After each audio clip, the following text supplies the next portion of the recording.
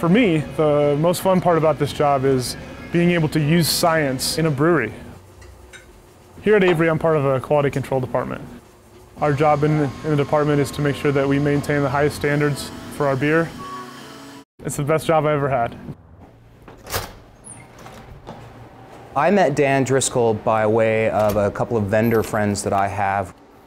We met over at the Avery Brewing company here in Boulder.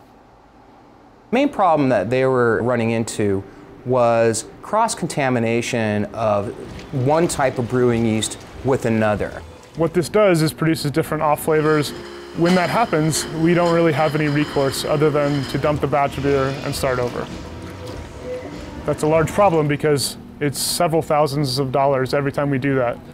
So what Dan is looking for is a diagnostic test to say, is this really the yeast that we think it is?